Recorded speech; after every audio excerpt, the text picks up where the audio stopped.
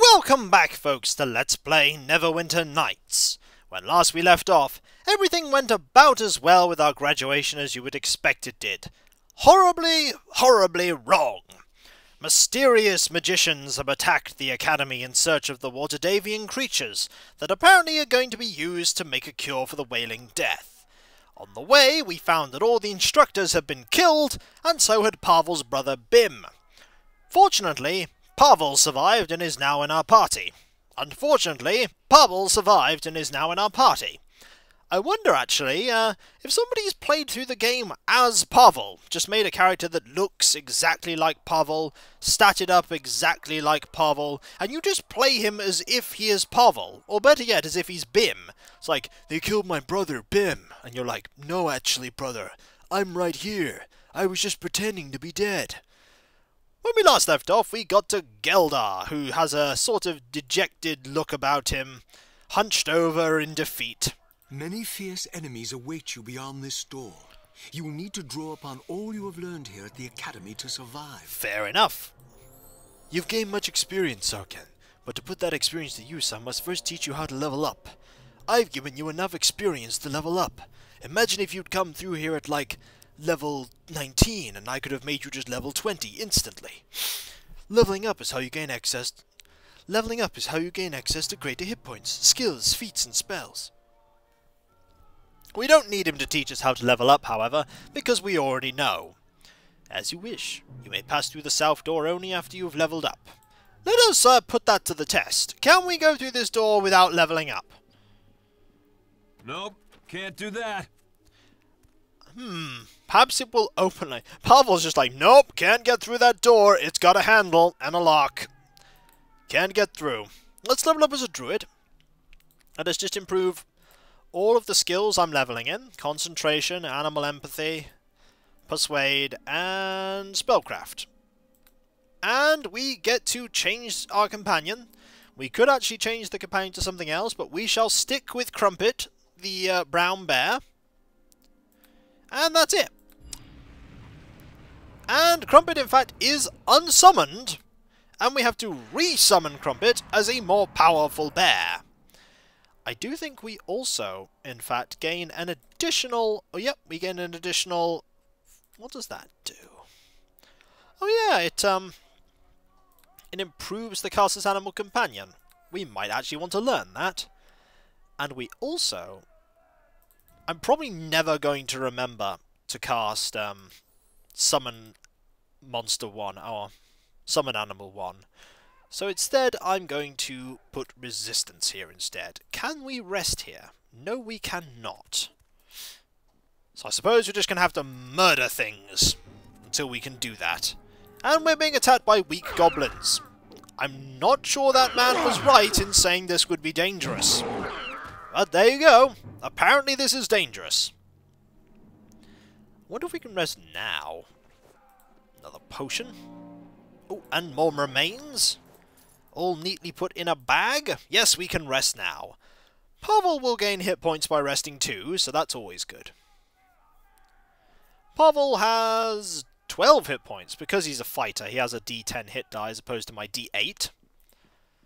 Is there anything interesting in here? There are boxes. We can break these boxes. Or open them, alternatively. Another potion. More gold. Nothing really interesting. Lots of things in here, though. A crate. That was a crate! No, it wasn't. A potion of bull strength. And a potion of bless. Yeah, Neverwinter Nights has always thrown a lot of potions at you. Always thrown a lot of potions. Without further ado, let's keep going. I don't think you can usually get more than one companion in Neverwinter Nights, so you'll basically be stuck with an animal companion and one companion. Hello, weak skeletons. They've actually killed the goblins. Or was it the instructor that... oh, we can actually look at that corpse.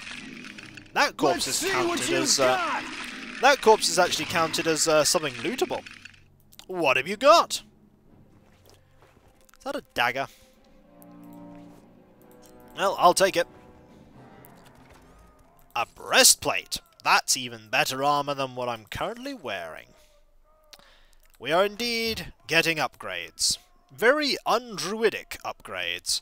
In this game, they're not really so bothered about the upgrades being decent for the druidic code. They're only really concerned with the weapons. So I think I will be getting heavy armor proficiency on Sar'ken so that we can use plate mail. Be very druidic that way, of course. Hello. You are a goblin. I'm now wearing a breastplate. My armor class is now 18. Pretty confident we goblins are not going to be killing me anytime soon. There! No. Pretty sure I'm not gonna die to goblins. Now, what is up here? A room? A room. Full of goblins. Well, we can kill them. Pretty easily, actually. There is going to be a challenge at the end of this. It's not going to be the easiest challenge in the world. The wizard hasn't actually thrown any spells at us yet. Wizards at low levels are not the most dangerous things in the world. They get very dangerous later, as if anyone that's watched the other Neverwinter Nights Let's Plays will know. They can get very dangerous. But then, so can fighters. Oh, an alchemist's apparatus. I could actually make Why would you provoke attacks of opportunity, skeletons? Probably because they're mindless. They are mindless, and yet they're able to put their dukes up and enter into the fisticuffs pose. Hey, these are quite good potions. Was there anything interesting in that? Oh, it was just a book that I've already looted. We will get our opportunity to sell things later. Now, I don't remember if this room leads off to the central area. Yeah, there is a kind of looped-over central area that's approaching. It's quite important. However, we're not going in there just yet. Not yet. We will be. Just not yet. There is, in fact, the stables. The stables are where you actually get to the end of this little area. And there is I think, a cinematic at the end of this. Though, of course, you won't be able to record, so... Hello, mysterious mage. With eternity. There he is. He's not turning away this time. Oh, ow! That actually hurt. Fortunately, he's engaging me in melee combat now, which is a huge mistake. I nearly died, Let's see what you've got! 1 hit point. Might heal myself. Yeah, that hurt. Also, he dropped the Shield of Dawn. I'm not sure that's usually the item he drops, but the Shield of Dawn is what he dropped. Armor class versus undead, +2. And, it emits light. Is it better than what I'm currently using, though? That's the question. Not really. It does emit light, though. But it's not better than what I'm currently using, which is a shame. Ah, well. What can you do? Gain loot, and more loot, and more loot. And that, I do believe, is actually the dangerous part of this over. There is, in fact, no more danger. We have cleared out all of the danger. And the mysterious mage has been killed. We might even find out who the mysterious mage is at some point. I doubt it somehow. I really doubt it. I should probably save that as Sar'ken 4. Let us move on into the stable, shall we?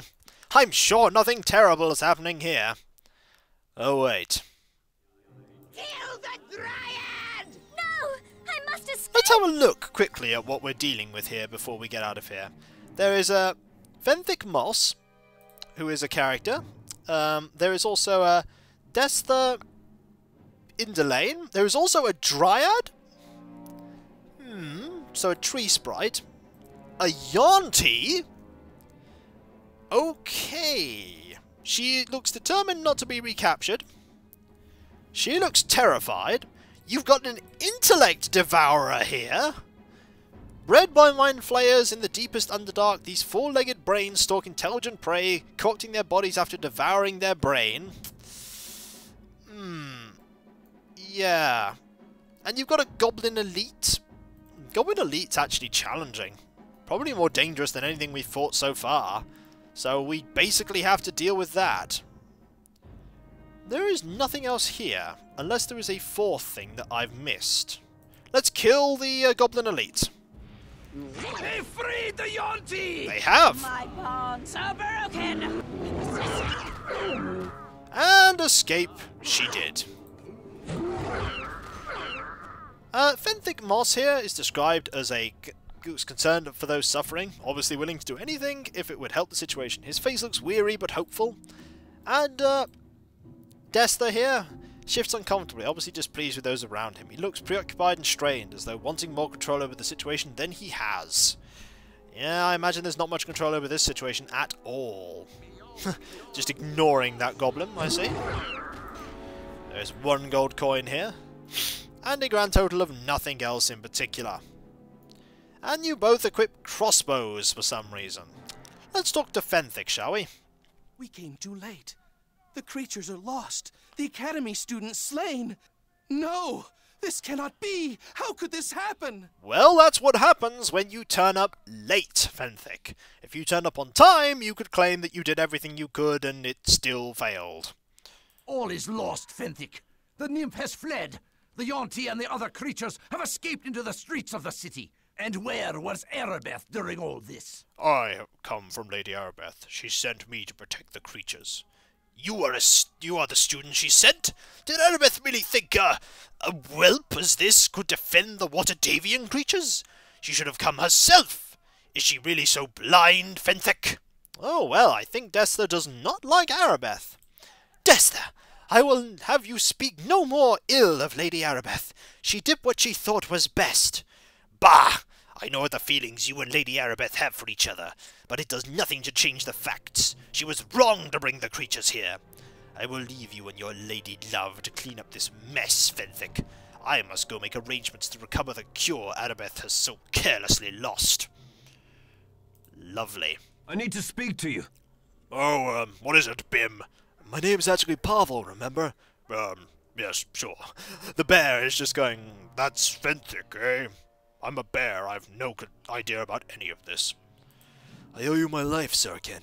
Without you, I wouldn't have made it out of here. I could have died just like my brother. I've got over that pretty quickly, actually. You've got what it takes to be a great hero, Sar'ken. Maybe even a legend.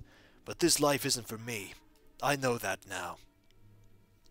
You just have to stick with it, Pavel. All I could think about in there was how afraid I was of dying. You don't think I was thinking that? I wanted to curl up in a corner and just close my eyes to everything. Those aren't the thoughts of a hero. Thank you once more for saving me. I know you'll be a great hero someday, but I don't want to risk my neck for fame and fortune. I'm no hero. I just want a nice, quiet life. I doubt our paths will cross again anytime soon. Goodbye, and good luck. Hey, we saved him. I think you get experience for that, actually. No, I'm not sure you do. By the way, I'm going to grab these remains. There's a torch! Hello, Fenthic. We shall talk to you, just in case, this ends the dialogue options. You must forgive Dester. The strain of the Wailing Death weighs heavily on the Helmites.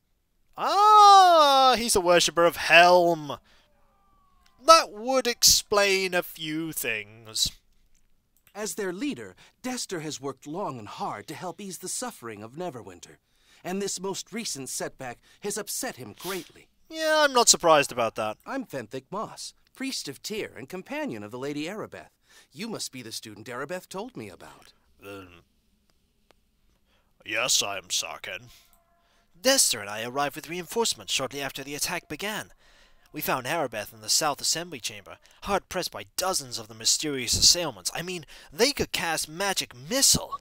They must have been at least level 3. I mean, for a paladin of her level, it maybe took like a free action to kill them. We managed to drive off the attackers, and Arabeth told us she had sent one of the students on ahead to defend the Waterdavian creatures.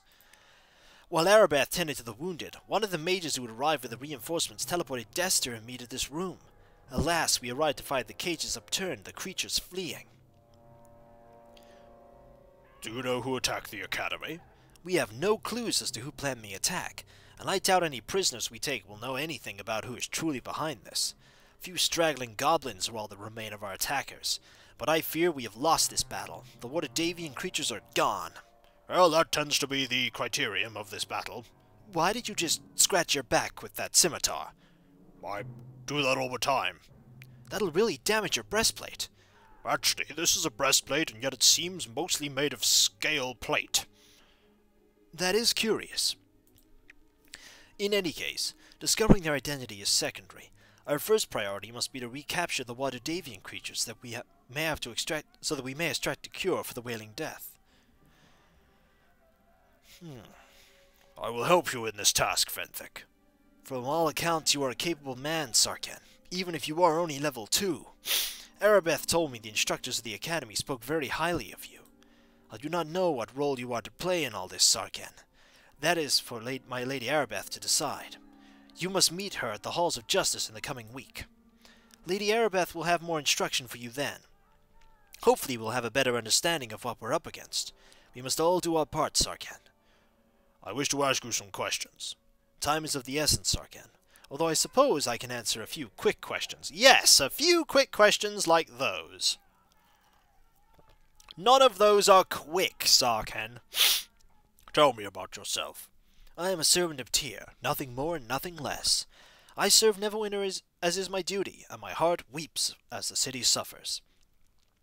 When Lord Nasher appointed Arabeth to find a cure for the plague, I vowed to stay at my lady's side throughout the ordeal. We are inseparable. So you and Arabeth are lovers? Arabeth and I are of one heart, it is true. Is this surprising? We are both disciples of Tyr. We are both servants of Neverwinter. We draw our strength from each other during these difficult times.